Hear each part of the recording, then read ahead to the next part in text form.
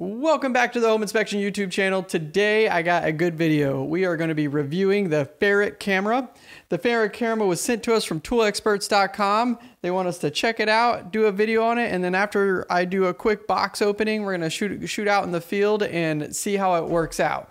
If you are interested in purchasing home inspection tools, I would definitely check out toolexperts.com. They specialize in specialty tools for home inspectors, and it's a family owned and operated business. So if you're not wanting to go to the big corporations and you want to support one of your small businesses, definitely check out toolexperts.com for your home inspection related tools.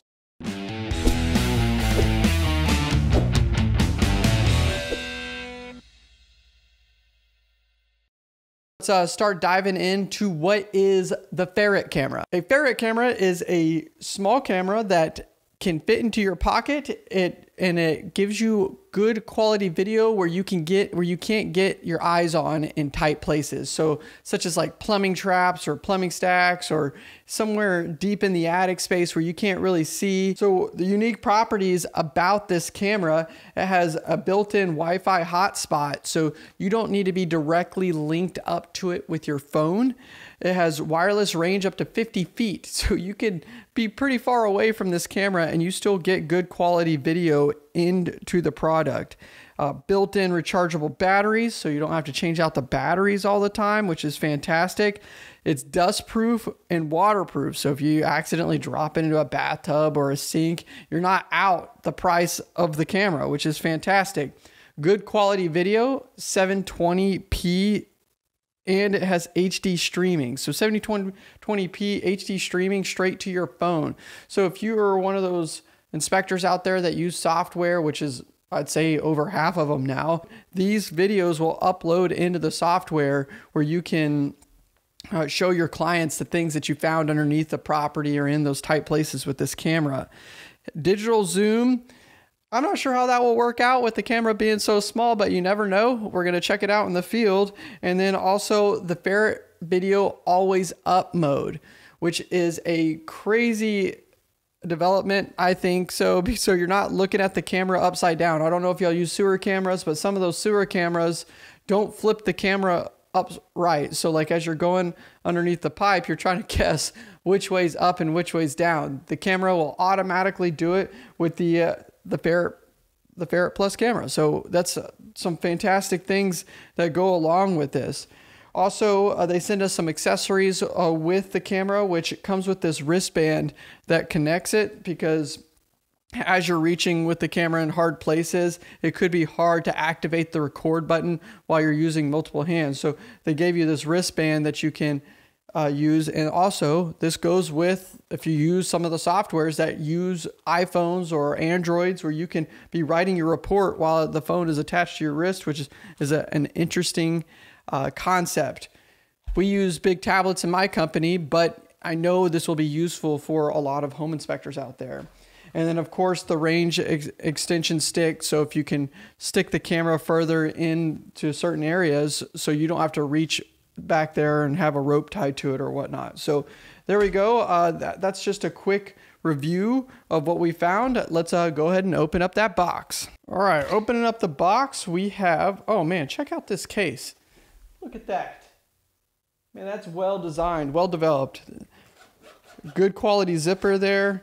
So you know, I'm a little bit rougher on my tools in the field, so this is pretty nice. So here we go. Wow, that is small. Look how small that thing is. I thought it was going to be, you know, I don't know, a lot bigger, but it's actually the size of the picture on the box, which I wouldn't have expected that. Wow, look at this gadget. I thought it was going to be kind of big and bulky. Man, this is fantastic. Okay. Let's see how we can charge this thing up and get it set up. This is a first impression video. I don't know really much about this camera, so I'm literally going to be figuring it out as we go. So it looks like to keep it waterproof, they have this this O-ring on the back that protects the charging ports in the back here. So let's see if it comes with a charge. It does not appear to come with a charge. So give me about 20-30 minutes. For you, it'll be like 2 seconds, and let me charge this bad boy up. Okay, so while we're waiting for the camera to charge over there, I don't think it'll take too long because the camera's so small, but I'll keep you updated how long it takes. What I want to do is start off with the Ferret wristband. I started opening it up and fiddling around with it. First off, don't put the wristband on and then try to finagle your phone into the wristband. What you want to do is go ahead and throw your phone into the wristband. And the only thing I have a problem with this is I have one of the newer phones that has no buttons on the front. So this is the iPhone 12 or 13, I don't know. And it works off a Face ID. I can't use my phone in the wristband. So if you have an older phone with like the push button or that uses your thumbprint, this will be useful, but I can't even operate my phone at all in the wristband. It is a good idea for some of the older generation phones, but for this to work, what we would need is some sort of locking mechanism where the phone like locks in and I can still use my touchscreen, because my touchscreen capabilities do not work at all. And my notepad just opened up randomly on this. So if you do have one of the iPhones, the newest ones that only use touchscreen and no push buttons on it at all, the Ferret wristband will not work. All right, next piece, we got the Ferret stick, which is an extension piece where it will extend 55 inches. So if there's like an attic space you really can't get your head into, or you know, reach in underneath like a crawl space where you can kind of reach in there and poke the camera around, they have an attachment for the Ferret stick. And it seems to be opening up and closing really easily, which is nice. And there's not much give in it, which with sometimes these selfie stick type things, they seem like they could break pretty easily. So not getting that vibe. Good little hand grip, obviously some sort of wrist catcher thing, whatever. There's your home inspection terminology. But what they do is in this Ferret pack, they come with all these different attachments for the end of the Ferret. This one I seem to like the best. It can move, and it just screws on to the end of the stick, if I can get it. It screws onto the end of the stick, and then it screws on to the Ferret piece. And so what happens is you'll pull it out, be able to reach up and then scan the camera around like this in a really tall space. So firing up the Ferret camera, it says to remove the cap and turn it on, and it takes about 2 seconds for it to fire up. So as it's coming back together, you just turn on the app and it's going to ask you to connect to its Wi-Fi. I'm only reading the instructions. This is the first time I've done it. So we're going to give it a shot. We're going to see what happens. Shows up right away. Ferret is connected apparently. And let's see what happens. Oh, there you go. It's it appears to be working, and then you can see my messy studio in here. Got the ring light over there and the computer, my messy desk. So that it seems to be working, pretty easy to use. So let's see here. Let's take a picture of Bill, and it allows you to allow access to photos. So there you go. Can we start recording? Microphone. I guess there is a microphone, and then I'll post the video of this recording. So I do have a spot in a property where I know this could work, and we'll give it a shot.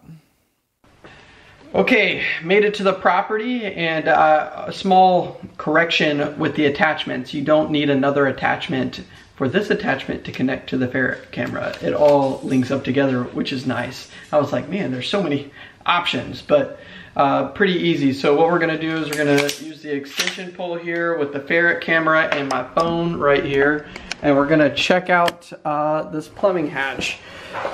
One of the inspectors was wondering if the tub was leaking back here, so you can kind of see they've done some home modifications behind the tub here. So what we're gonna do is run the tub water, and then we are gonna stick the Ferret camera back there to see if we can find any water leaks or any type of damage behind the tub, and see if that low light camera works too as well. So get the water running in the tub. Let's go.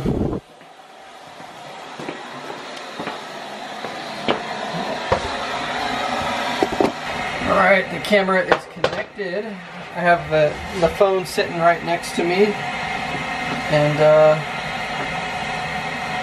always up. We got a small lag time that isn't bad. Let's go further back here.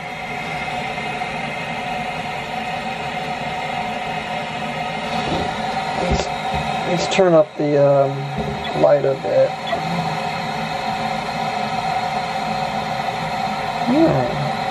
Helps us find out any termite damage in there, if there is any. I'm not really seeing it. Coming back out on the edge of the tub. Nothing. Get a little bit better look around the corner over here, which will be a harder spot.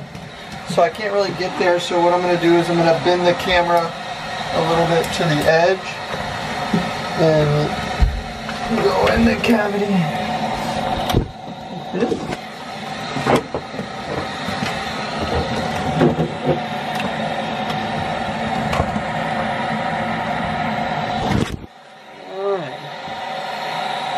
Alright, so it doesn't appear to be locking, so maybe there's something to lock the this piece in place. So let me find that out here. Yeah, so if you turn the pole all the way to the right, it will lock the camera in place, so you can turn it in better angles here. Let's see if I can get it. Oh, the camera got dirty. So clean it off. Give it another shot here. Turn it to the side. Let's see if I can see anything over there. It's kind of hard to manipulate it. Let's see here. There we go.